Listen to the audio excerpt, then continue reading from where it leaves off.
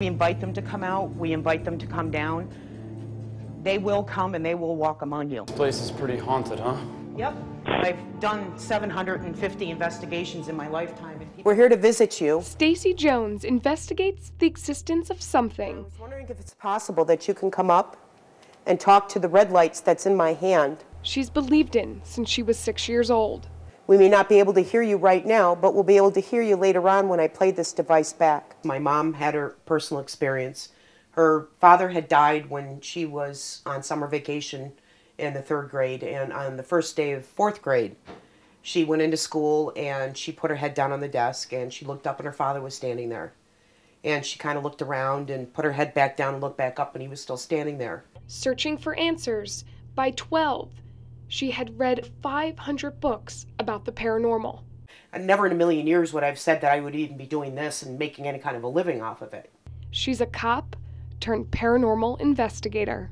I'm the founder of Central New York Ghost Hunters, and we are the largest and the oldest paranormal investigating team in New York State. Sharing her experience with thousands. You know, we are here with the amazing, the incredible, the ever luscious Stacey Jones. You all right? Yeah. What's the matter? What are you feeling right now? That pit in my stomach, you know, like you're gonna fall off a building, anxiety, yeah. You can't really call it science because it's not science. You know, this is far from science because there's, you know, you have to have a scientific model to be able to prove this exists. But it doesn't mean that it doesn't exist. We went with Stacey Jones and her team on an investigation in this building in Cazenovia after the owner reported a strange occurrence.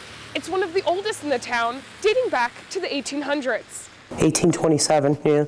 Wow. Previously a hardware store, it became a restaurant in 1946. After a walkthrough in the daylight, Stacey and her team Raise a hand who's getting possessed tonight. wait for the sun to go down before they start their work. They're tearing out the floors. They're tearing out the walls. They're tearing out the floors. They set up equipment to capture sound. Do they have people here? Me. Changes in light, Do you remember him? and to track movement not detected by our normal scope of sensory receptors.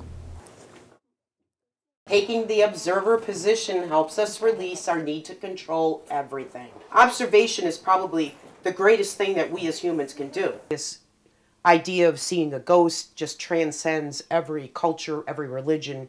There's got to be something to it. For Stacey, it's not about whether people believe. Do you need help from us? It's about whether or not someone can offer a better explanation. We thank you for your time. Goodbye. Emily Trinikowski, NCC News.